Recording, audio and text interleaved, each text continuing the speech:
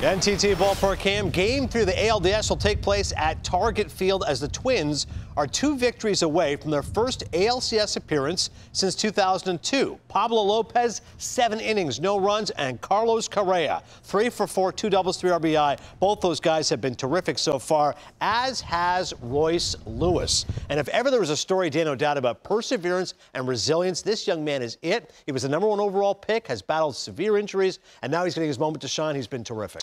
Yeah, I'd like to take you back to 2017. He was 1-1 in that year's draft. It was a year where there wasn't a clear consensus #1 pick.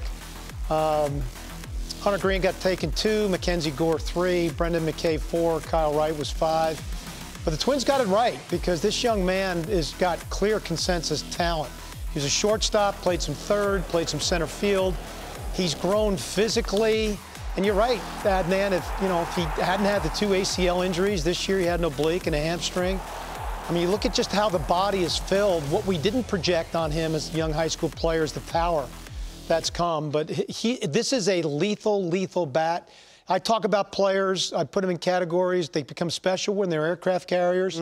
Royce Lewis is an aircraft carrier in the middle of this lineup. And H is now going to break him down to actually see how his swing makes him such a special talent. Yeah, ready for takeoff. The aircraft carrier, that's Royce Lewis. H, from his path to majors to his swing path, what do you got? No doubt about it. I think the #1 thing when I see great players, and I think Royce Lewis is going to be in that category, you don't really mess with them. When they come up to the big leagues or when you sign them, they have fundamental things in their swing to do, whether it's Mike Trout, Griffey, on.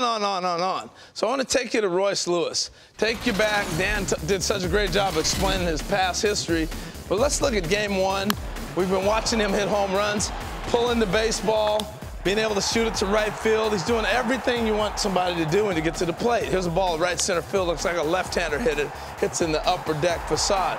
Why is he able to get that great finish? Well, this is him in high school, all right? He's getting the ball out there, getting through the zone. Well, let's look at this one a little bit closer. This is about a month before the draft.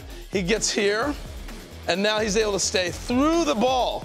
A lot of guys cut it off, and even there he cut his swing off a little bit. What he's doing now, if I were to put a tee here, this is the ball inside that he's going to be able to take and shoot the other way. He could hit it here, or I could put a tee out there. He's still going to be able to do it. So how do you do that? How do you get to that point where you're not cutting your swing off? This is the one he pulls, I'm sorry. This just collapses inside here. This one he stays extended through. And if he was to take that swing, he continues to stay through it. So using my own self as an example, all right? And a lot of people do this. Ignore the home plate because I wouldn't stand this far up. But for purposes of this, I'm going to set this multi-tee up here. I had a scout named Jeff Malinoff who drafted me, and when I hit left-handed, I would get here, and I would hook my swing off. And all of a sudden, I was like, how do I get my path? So even right-handed, I'd get here, and I'd cut my swing off. You see people cutting their swing off. A lot of people are trying to teach this, stay here, keep your hands here. This will force you to stay up the middle, all that stuff. You don't need to do all that. It's real simple. So imagine I'm trying to hit this ball right here, okay?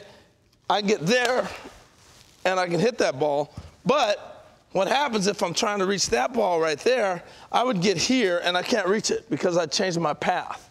So what we started doing a lot was put 3 balls down here, and now I'm going to hit this ball, and this ball, and all I'm doing is making me finish my swing instead of cutting it off. Let's see if I can pull it off. All right?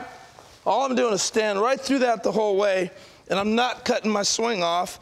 And this tells me, am I able to stay with it? When I first started doing stuff like this, I could hit this ball, and then I'd hook off, and I'd leave 2 up there.